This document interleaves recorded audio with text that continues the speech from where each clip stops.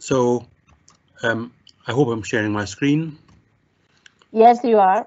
Okay, so I want to explore over the next half an hour the point of mathematical puzzles. Why did somebody create a particular mathematical puzzle? I'm going to look at some examples, but it might seem pretty obvious, what is a puzzle for? Is it for entertainment? To entertain people who are trying to solve it? Some people enjoy that. Is it about learning how to solve a real-world problem? If not directly, then at least developing skills which will help people address real-world problems in due course, logical thinking, analysis. Is it training in logical thinking? Is it about developing desirable qualities like perseverance, resilience, confidence, the ability to overcome setbacks, to try something else when the first idea doesn't work, to develop the confidence to believe you can solve unfamiliar problems? And aside the related question, can you appreciate a puzzle without attempting to solve it for yourself? Or do you have to make a serious attempt to solve a puzzle before you can get the full benefit from it?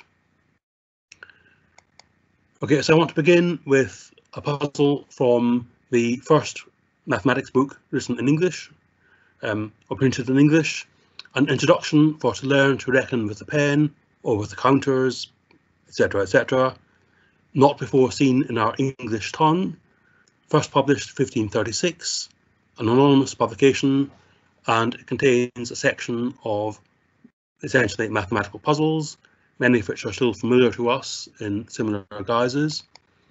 But here is one that I think is particularly noteworthy. There's a cat at the foot of a tree of height 300 feet. This cat goes upward each day 17 feet and descends 12 feet each night. How long does she take to reach the top? So we see immediately, like all good mathematical problems, this is a practical real-life situation. If you have a cat, I've no doubt you've often watched her climbing the 300-foot trees in your garden and wondered how long she will take to reach the top. And the book tells you not only the answer, but how to do it. Take the night from the day, that is 12 from 17, leaving 5, so the cat gains each day 5 feet. Divide now 300 by 5, and so after 60 days, she shall be at the top. And thus you may do all similar problems.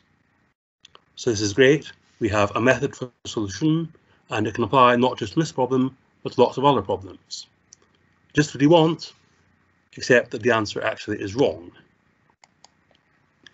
If we think about it, after 57 days, the cat has gained 5 feet 57 times, has risen to a height of 285 feet.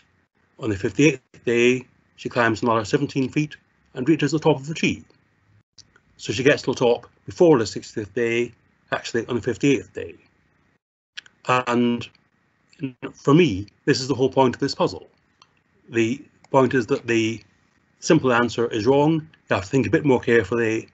If you like, there's a catch in it. And really, without the catch, the puzzle isn't, I think, of very much interest. So the author of this book seems to me to have missed the point here. What has happened? A friend of mine has suggested that he's probably copied the puzzle from an existing French or Dutch book, and he hasn't read to the end of the solution.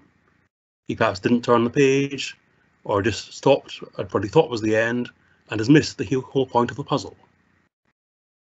This is actually quite a sloppy book. The British Library paid £95,000 for a copy a few years ago. I think there are better puzzle books available now more cheaply than that. But I want to mention one other puzzle from this book. It's a version of a problem known as the Josephus problem, which goes back to antiquity. In this setting, there are 30 merchants on a ship which is sinking.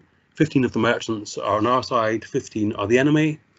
The ship is sinking, weight has to be lost. They decide to sacrifice 15 of the merchants in order to save the ship. But which 15? So they stand in a circle, and it's agreed that every 9th merchant will be cast overboard until there's only 15 left. So the question is, where should we position the 30 merchants so that the 15 on our side are all safe and the 15 enemies are all thrown overboard. So the book gives the answer, and here it is. We should arrange them so that there are 4 of our men, 5 of them, 2 of ours, 1 of them, 3 of ours, 1 of them, and so on. And if you have trouble remembering this, then the author comes to your rescue with a mnemonic. Here is a line that, if you remember, will give you the layout to ensure that your right 15 people survive. And here it is. It says, Populeam virgam matrem regina tenebat. It's in Latin. It seems to me slightly odd for a book whose selling point was that it was written in the English tongue. But never mind, how does this work? Well, the vowels are positioned so that A is 1, E is 2, I is 3, O is 4, and U is 5 in natural order, and the position of vowels gives you the number of men in a sequence to be arranged. So the first word, populeam, gives us 4 from O, U is 5, E is 2, A is 1. Have to be thrown overboard, but if there happen to be 32 merchants rather than 30, we have no idea how to solve the problem. So this is perhaps a rather not as useful as it might seem puzzle. What's the point of this one? I think the point is to show off the rather clever mnemonic that the author or somebody has devised to remember the solution to a problem, the solution of which you would never ever really want to remember. But anyway, enough of that. I'm going to ask you a question now. I'm going to show you a sentence, and I want you to count how often the letter F occurs in the sentence. I'm not going to read it out. I want you to read it for yourselves, to look at it for yourselves, and tell me how many F's are in this sentence.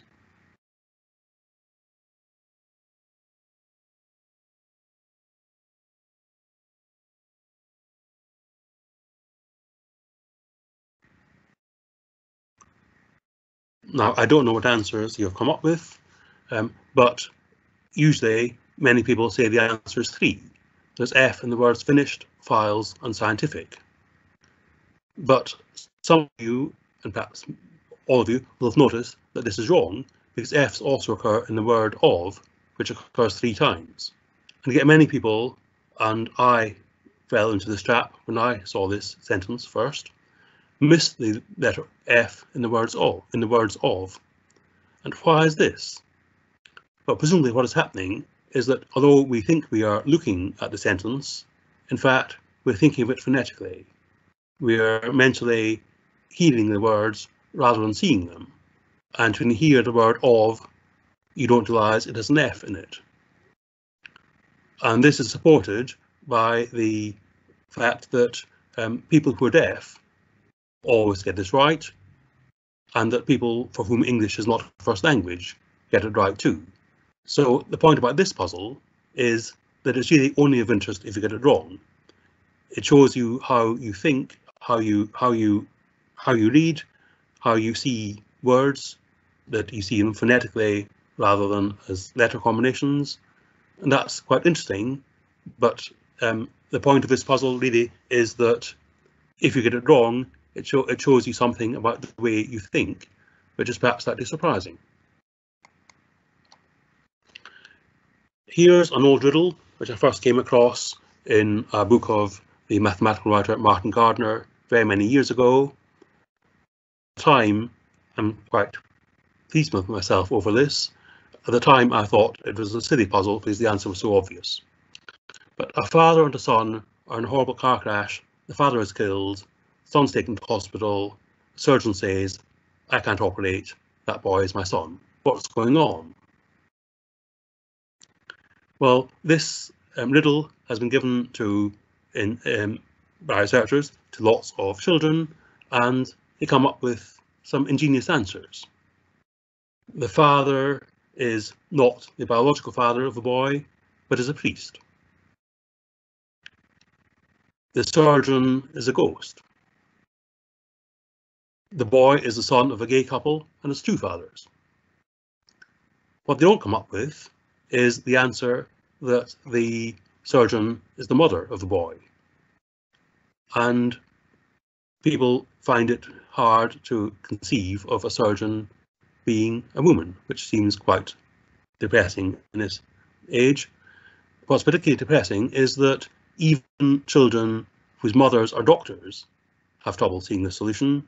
Even feminists have trouble seeing the solution. So this is a riddle which shows depth of gender bias that many of us unfortunately still suffer. And it works the other way around too. If the puzzle is that a mother and son are in a car crash, the mother is killed, and in hospital the nurse says the boy is their son, people assume the nurse is female. And so this is a puzzle whose point is not really the solution of the puzzle, it's the bias it reveals in the solver. And a slightly similar one, I think, I was at a talk by Professor Dame Celia Hoyles a few years ago when she talked about a puzzle she gives when she visits classes of math classes in schools. And her puzzle is something like this. A ship is travelling with a cargo of 24 cows and 17 ducks. How old is the ship's captain? And the children will answer 41. Why 41? Well, clearly you have to manipulate the numbers in the question somehow. 24 plus 17 is 41, which is a good likely age for a ship's captain. 24 minus 17, 7 would be too small. 24 times 17 would be ridiculous. So it's the only sensible way to combine the numbers. It's wrong, in fact, because the captain of the ship was 35. And how did Celia know that? Well, she asked her because she's a friend of Celia's. And to my shame, that rider completely caught me. It hadn't occurred to me until Celia used the female pronoun that the ship's captain might be female. And so any pride I can take in getting that previous one right when I was younger, I'm afraid this one I didn't get at all. So what is this one about? I think it's trying to illustrate what's going on in maths classes in schools. The children have been given lots of exercises involving numbers and that they're answering them by rote without thinking what the words mean, that they don't expect the questions to make sense, that they just think they have to combine numbers to get an answer, and that it doesn't occur to them to worry about the meaning of the actual question. Thinking about it more recently, I'm not entirely sure that's entirely fair. If, for example, you look at the private eye column Dumb Britain, which gives silly answers given by contestants in TV quiz shows, the pattern is that when people are put on the spot and an answer is expected, they don't always hear the full question. They focus on one or two words in the question and give an answer which is suggested by these words, but which may not make sense in the context of the whole question. And actually putting people on the spot and demanding an answer is quite a challenge, and people don't necessarily think logically in answering that, and I think there's an element of that possibly in the school children's answers. Okay, as another example of a useful puzzle, I haven't been able, because of lockdown, to check my memory here, so this memory may not be entirely correct, but in Stephen Jay Gould's excellent book, The Mismeasure of Mann, he talks about the use of intelligence tests to test prospective immigrants to the United States early in the 20th century. You're trying to assess whether somebody is mentally defective, in the phrase of the time, and you can't ask them questions in English because you may not speak English, so you give them picture questions. So here's a question: what is missing in this picture? And people answering this are put under a fair bit of pressure because, you know, if they can't answer, they may not be allowed into the United States. The intended answer is a chimney, which is perhaps more obvious 100 years ago than it is now. But Gould reports that one of the prospective immigrants, an Italian, looked at the picture and said, "What's missing is the cross above the front door." And this shows the importance of context, that cultural context can change the answers to puzzles. And so this test question actually, in a sense, also shows the dangers of having test puzzles. Right, I want to move now to an example which is about mathematical ideas, about probability. So this example is about a princess who goes to sleep on Sunday as part of an experiment. The idea is the princess will go to sleep, and then a fair coin is tossed once, and depending on whether it comes up heads or tails, the following actions occur. If it comes up heads, then Sleeping Beauty is woken up briefly on Monday once, and then sleeps again continuously until Wednesday. If the coin comes up tails, she's woken up once on Monday again, but also once on Tuesday. And then again, she sleeps until Wednesday. When she's woken up, she doesn't know what day it is. Nobody tells her it's Monday or Tuesday. When she sleeps, she loses all memory of the time she's woken, so she doesn't know when she wakes whether she's previously woken up or not. And she knows in advance exactly what's going to happen. So the question is, on the occasions when she's woken up, what does she think? What's her estimate of the probability that the coin that was tossed came up heads? Now, if you've studied probability at university, you've seen problems like this, and this is how you might address it. There are 4 equally likely outcomes if you look at the possible events on Monday and Tuesday. It might be a Monday, Sleeping Beauty is awakened and the coin came up heads. It might be Monday, the princess wakes and the coin was tails. It might be Tuesday, the princess wakes and the coin was tails again. Or it might be Tuesday and the princess doesn't wake because the coin came up heads. But the princess is only aware of 3 of these possibilities, and the 3 listed here, and in one of the 3 the coin was heads, in the other 2 the coin was tails, so the princess thinks the probability of heads is 1 in 3. And that seems like a sound argument, similar to many problems I've seen before. Here's another argument. This time, well, the argument is that before she went to sleep, Sleeping Beauty knew what would happen. She knew that the coin was fair. She knew it was equally likely to land heads or tails. When she wakes up, she has no new information. She always knew she was going to wake up. So there's nothing that's happened unexpected. She has no reason to change her initial estimate. So she should stick with her estimate that the probability of heads is a half. And again, that seems like a valid argument. The only problem is we have 2 valid arguments giving different answers. And indeed, over the last 20 years, over 100 papers have been published in scientific philosophy journals about this problem. So this is an example of a puzzle which is there to illuminate or possibly obscure thinking in terms of conditional probabilities.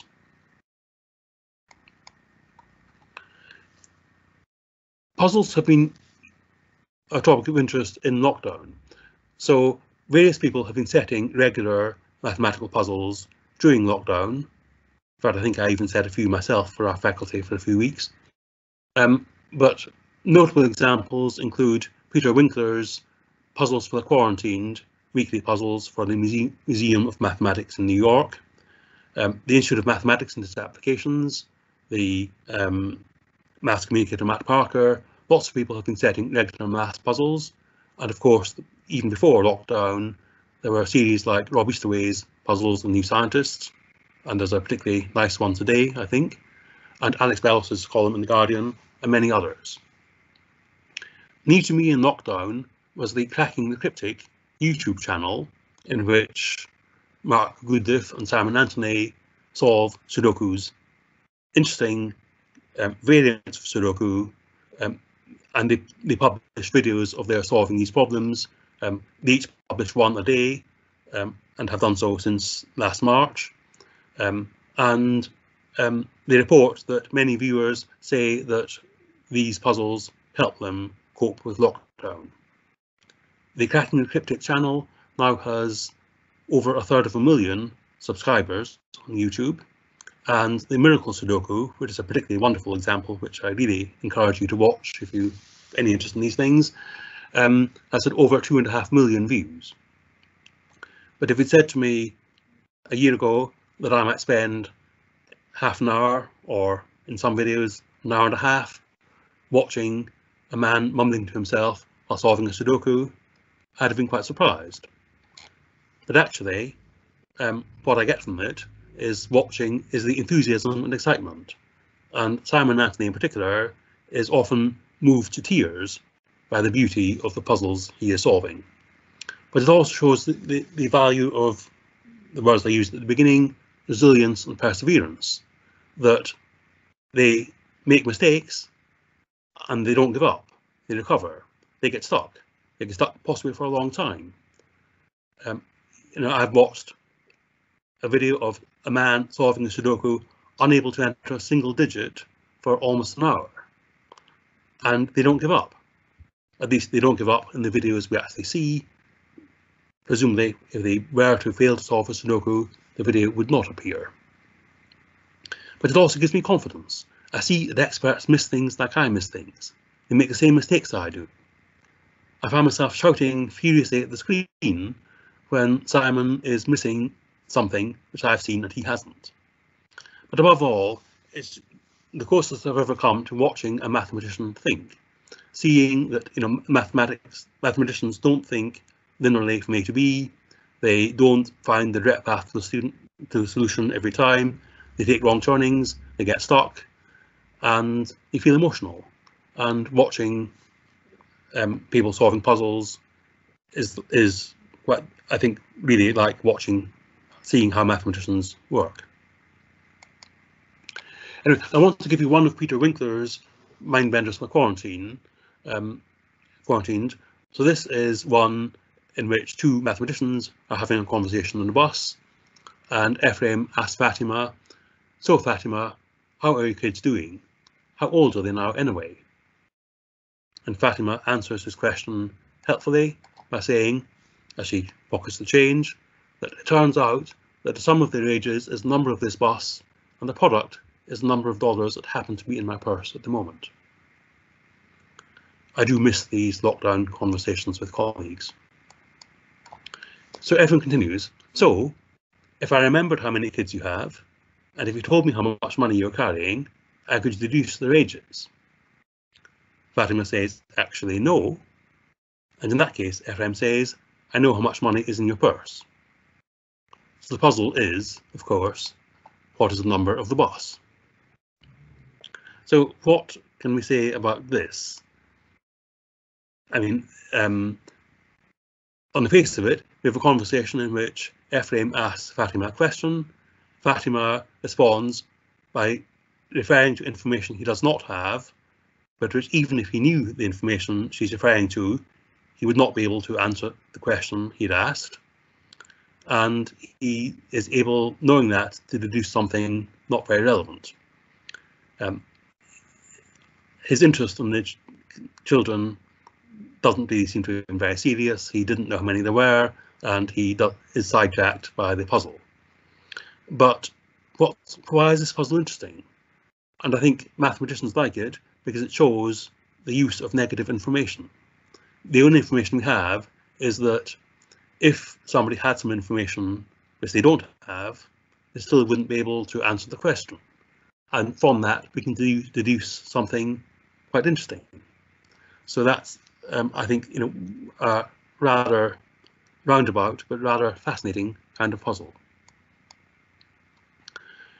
But for the last puzzle, I want to show one of Raymond Smullyan, the master of all logical puzzles, and this is one of my favourite of his puzzles. I would offer somebody in the audience a chance to win a prize. I don't know if anybody wants to volunteer. I can't see the audience while I'm presenting, so I don't know what's going on. Do we have a volunteer to try to answer a logic puzzle? Or shall I just, I'll just go ahead. So there are two envelopes. Go ahead. Yes. Okay, yeah. So two envelopes. One of them contains a prize, the other is empty. There's a statement in each envelope, and these are the statements. Envelope 1 says, of the sentences in the envelopes, at least one is false. Envelope 2 says, the prize is in envelope 1. So which envelope do you choose to open? Well, the logic might be like this. Consider a statement in envelope 1. Suppose that statement is false. Then it is certainly true that at least one of the statements is false, and therefore the statement in envelope 1, which we assumed is false, is actually true. That's a contradiction, so a statement in envelope 1 can only be true, it cannot be false. So if a statement in envelope 1 is true, one of the sentences is false. It is not the one in envelope 1, because it's true, therefore the statement in envelope 2 must be false. Therefore, the prize is not in envelope 1, the prize is in envelope 2, and the logical player will therefore choose to open envelope 2, confidently expecting the prize to be in the envelope, but they were wrong because the prize is in envelope 1. How is that possible? So I'll leave you to think about that, but I want to finish by just thinking about different kinds of puzzles. The composer Howard Kempton once told me that there are 3 kinds of piano music. There's piano music that is written to be listened to. And you might think that's all music, but Howard argued that there's also music that is written to be played, and music that is written to be read, and that these can be distinct kinds of music. And I think that's very wise, but I think that you can say similar things about puzzles. There are puzzles which are written to be solved, created to be solved, where the solution of solving the problem is the enjoyment, but there are also puzzles where one can enjoy the solution without solving the problem for oneself. A classic example of that, which you can Google, is the 100 prisoners problem. And of course, there are puzzles which do train you for real-world problems in various ways. There are puzzles which help you understand your unconscious biases. We've seen, I hope, one of them. We've seen puzzles which test mathematical thinking. The Sleeping Beauty puzzle really forces one to think very deeply about one's understanding of probability. And above all, there are puzzles to share beautiful ideas. So thank you for listening. What I've argued is that what is the point of this puzzle is quite a complex question, but at least it's given me the opportunity to share some of my favourite puzzles. So thank you very much. Oh.